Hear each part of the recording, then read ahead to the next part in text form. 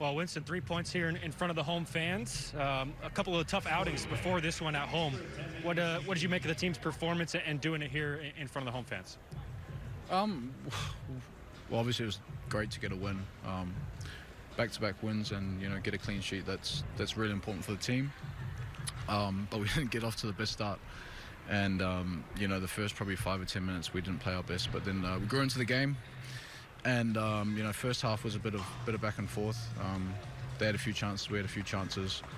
Second half, I thought we had the best chances, and we just couldn't finish them off. So, all in all, probably the second half was much better than the first half.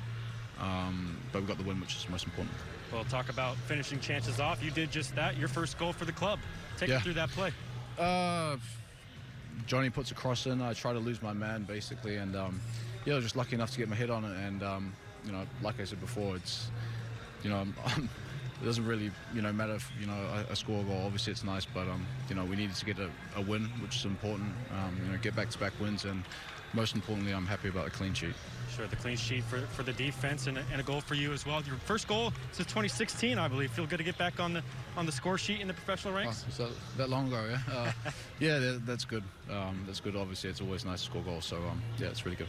Congrats, Winston, on 3 points. Thank you.